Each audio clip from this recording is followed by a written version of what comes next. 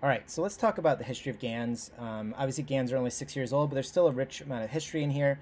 So I'll quickly talk about some of the various popular architectures that have existed over time, and we will quickly go through how they've changed and how they have scaled over time.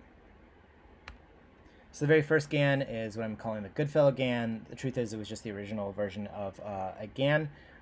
This was created by Ian Goodfellow and some researchers as a part of his lab. The paper, if you're interested, is linked to here.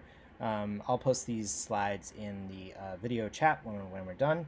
But this is basically the Ian Goodfellow version of what I've shown as a GAN, which is just both GANs start off stupid. The discriminator is a little bit smarter than the generator, and they both play a game of learning.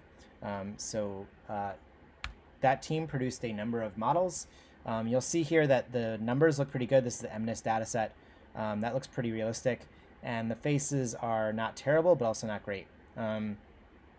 These are very, very small images, right? So like these are 28 by 28 pixels. So they're pretty small. Obviously, they were good in black and white. You'll see here at the bottom, the color images are not good at all.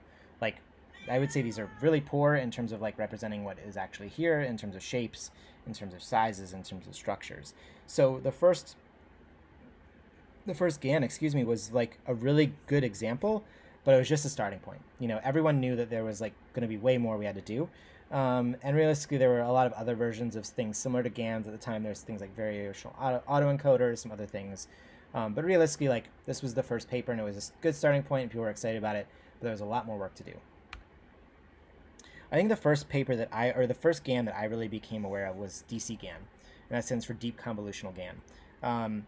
This was written by a couple folks. I think the one that I know most commonly is a Facebook AI researcher. But this is basically a way to get a more stable structure. So if you go back to this image, you'll see there's a stability issue, right? Like a lot of these images kind of just fall apart and become muddy messes. So DC GAN was the first to show an architecture that had stability in it. Now it's still pretty small. These were 64 by 64.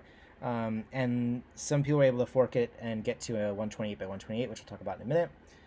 But the image results are better, right? So you can look at these and you can sort of say, like, okay, these are better images. They're still not great, but like some of these are better looking faces than I'd seen previously. Some of these are pretty good. Some of them are also pretty scary and pretty bad.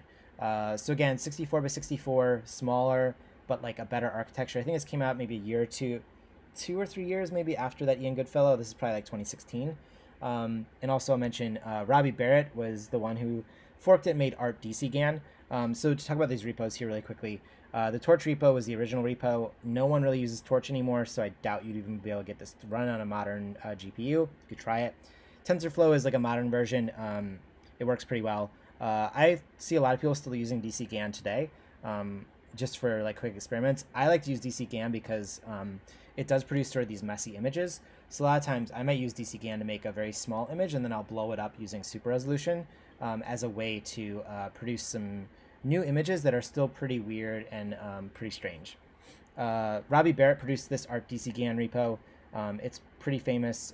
He was one of the first ones to really bring like artistic stuff to DC GAN. He also built like a bunch of tools and things to actually pull from WikiArt. So it's a pretty famous repo. It's still available. I doubt you could get it running today, but you could try.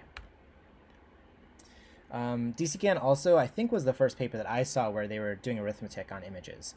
So again, here the idea is that if you so basically it's like sort of almost wordplay. If you take a smiling woman and remove woman from it, you're going to have the smile vector. Then you add a neutral man to that image, you're going to get a smiling man. So this is the first exploration of the sort of latent spaces, how mathematics can work around what you're seeing in terms of images. Pretty interesting stuff, and was definitely like very much explored like during its time. I'll also point out that this was the reason I bring up Robbie Barrett is that if you're familiar with this, this was the case of a company called Obvious. Created a AI image and sold it at Christie's auction house for some like $475,000. Yes, $475,000. And there's a bit of controversy behind that because it was pretty clear they used Robbie Barrett's Art DC GAN fork. We don't know if they actually used his pre-trained models or if they used other models, but either way, it became a big theoretical, ethical conundrum around who owns models. Robbie was forking another company, like he was using WikiArt, so like who really owns this thing? It became a big question. But it kind of made Robbie famous, and Robbie's been doing amazing AI artwork since then. So it's pretty famous in terms of like this is the model that caused all this controversy. So the problem with DC GAN was that it was really hard to get above 128. So this was like this is 64 by 64. Robbie was able to do 128 by 128. But a lot of the opportunities to get higher than that resolution-wise kind of fell apart. So I know Google was able to do Big GAN. Big GAN was 512 by 512 in the end, I think. But I think it might have even taken them a couple of times to get up to that. But we couldn't ever really crack that 1,000 pixel range. It was very hard for people to do. Along came, I think in like 2018, maybe 2017, along came NVIDIA. NVIDIA is like one of the big labs involved in GAN production, in part because they're a video card company, so they are mostly building on top of NVIDIA video cards to use these technologies. And obviously, NVIDIA is also heavily involved in gaming, and and GANs have an interesting collaboration where obviously if a game maker could automate all of their image production, they could put all of their image makers out of business or like fire them all. That's a question or a debate for another time. But anyway, NVIDIA is heavily involved in machine learning, especially around generative images.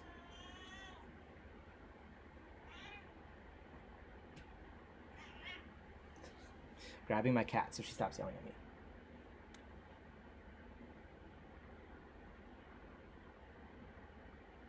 Okay, so NVIDIA came out with this progressive GAN.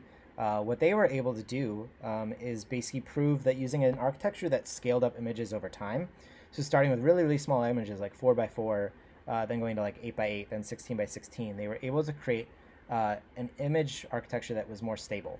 So these are probably 1024 by 1024. And you'll see there was a huge leap between both the image quality and the stability of this network.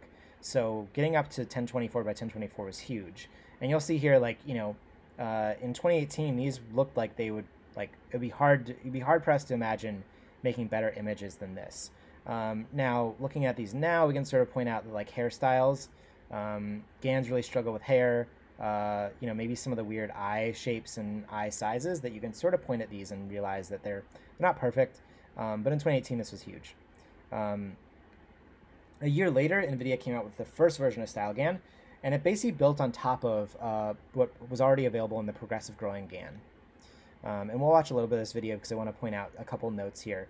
So obviously, like the style of these images were much better. You'll see that they are also doing some of the mathematics stuff here by, if these are the source images up here, and then this is what you're multiplying it by, you can generate new images using these sort of mathematic equations here.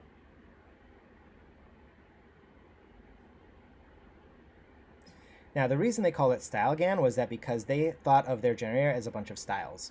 So each of these styles controls a particular effect. So I sort of think of these as layers. If you've done Deep Dream or anything with like an Inception network, this might make sense. Early layers are the coarse styles, and those change dramatic structures. These middle styles are generally changing like sort of some of the hair length or smiles or not smiles or other things. Then the fine styles are changing very, very minute things like lighting or hair texture or eye color, those sort of things.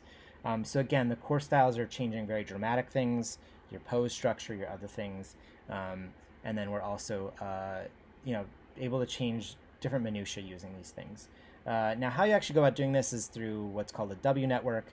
I won't get too deep into this. I'll cover it in another video, but essentially, StyleGAN introduced a mapping network that maps from W space to Z space. Z space is what we call latent space. The W space is more of a mapping network. A year later, NVIDIA produced StyleGAN 2. Now, there's a couple things about, I'm going to play a video here. StyleGAN 1 introduced, or had these weird artifacts. They call them water droplets. And I have to say, in the face model, they were not as apparent, but in other models, they are far more apparent. You'll see this like bright white line here at each of these networks. So they actually found that the progressive growing network was actually producing these artifacts for a variety of reasons. So in StyleGAN 2, they actually removed these networks. They changed the network architecture to remove these artifacts. And now you'll see a little bit more of, you won't see the water droplets, they still were able to find ways to stabilize the network without using progressive growing. So it's been pretty interesting stuff. But you'll see again, like these water droplets sort of got removed. There was another issue with the progressive growing where you'll see they're what they call phase artifacts. So you'll see this issue where teeth are sort of aligned always in the same position, or eye structure doesn't actually change when your face moves left to right, that sort of thing. This again was because of the progressive growing network. So when they removed this, they were able to have a little bit more realistic image. So you'll notice when she shifts left to right, her eye sort of tracks alongside of it instead of staying in the same place. So again, with each of these layers, we like are finding out how the old architecture was still sort of fake, and now we're getting rid of more and more of that. So StyleGAN 2 is like currently sort of the highest end model of these, and I'm sure in another year there'll be something even greater, and we'll find out why this model isn't great. But there's some really interesting stuff here. So really quickly, we went from 2014 to 2019 to producing these really, really high-res images that are even far more realistic than they were even a year prior. So we'll probably see this happen over and over again. And with that, I'm going to jump into another video just on some inspirational materials.